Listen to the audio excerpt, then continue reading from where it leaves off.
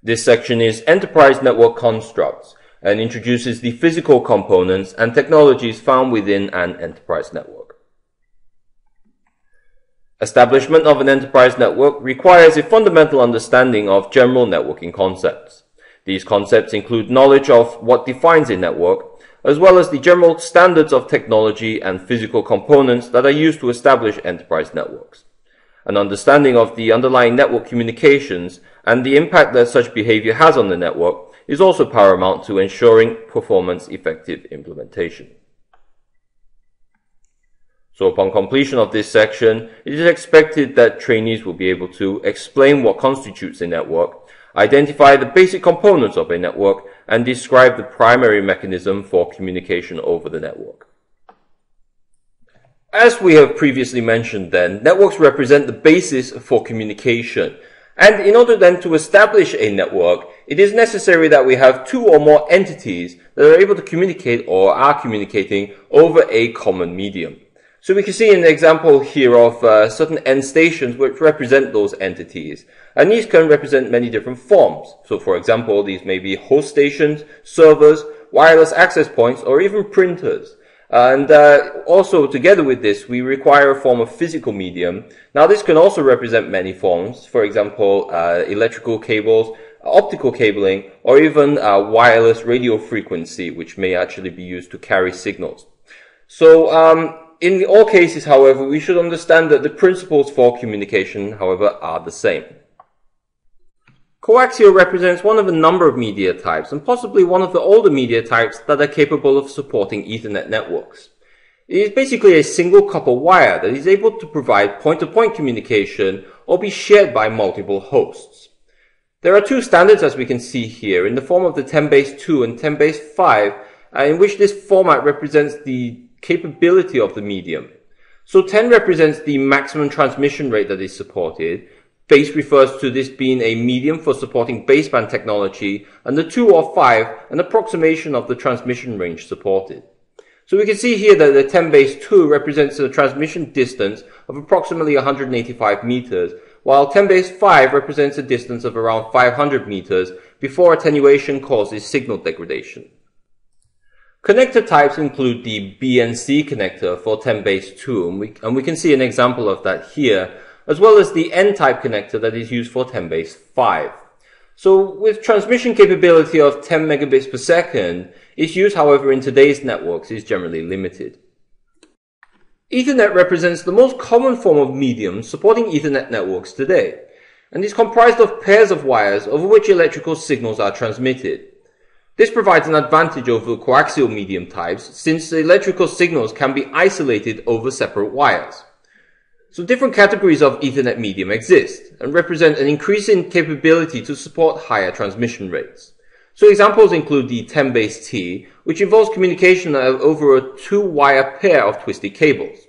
The 100-base-TX represents a category 5 type cable that supports a higher transmission rate, and the 1000-base-T or category 5 extended medium that uses 4-wire pairs for supporting gigabit Ethernet transmission rates, which is in the range of around 1000 megabits per second. The RJ45 connector that we can see here represents the common connector type that is used for Ethernet media.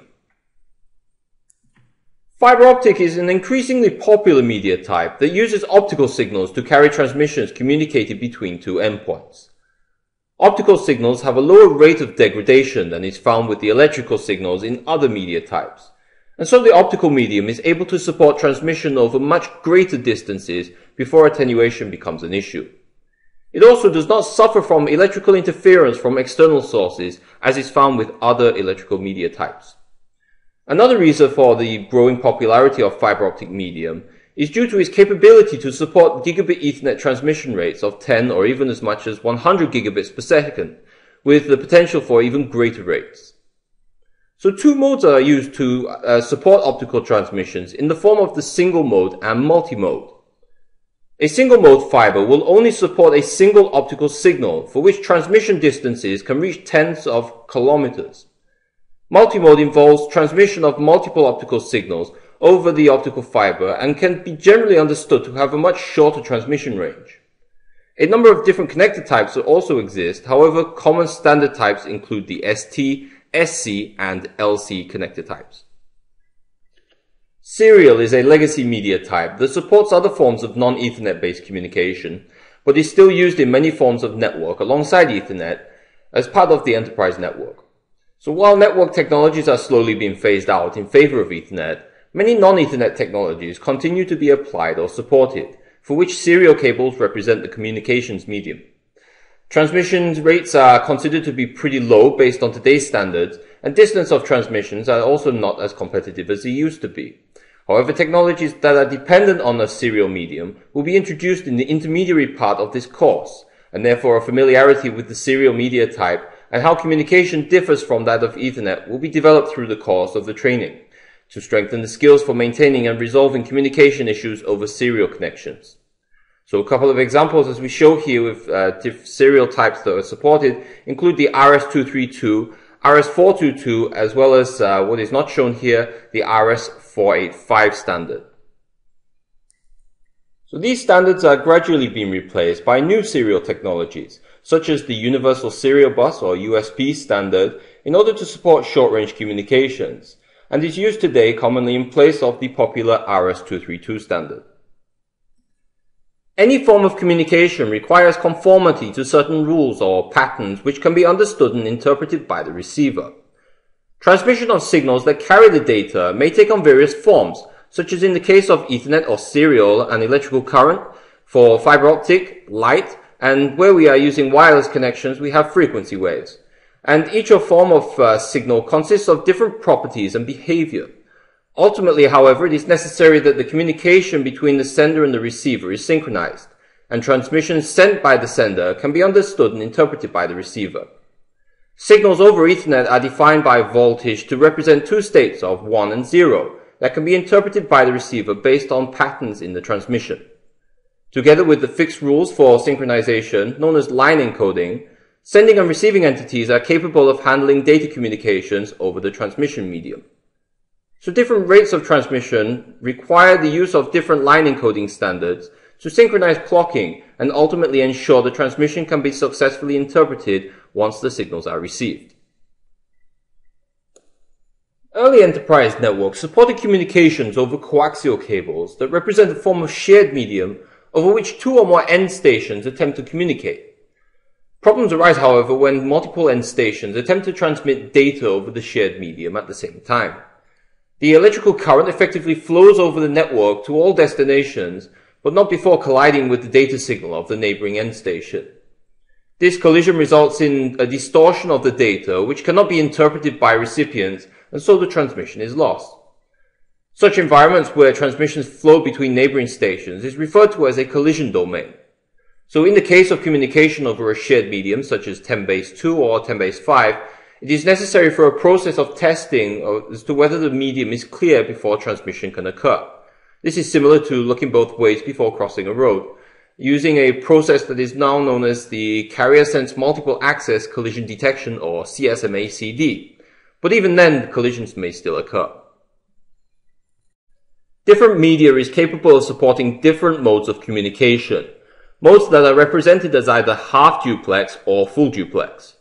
Where we have a shared medium, such as in the case of coaxial, it is only possible to support communication in one direction at any given time.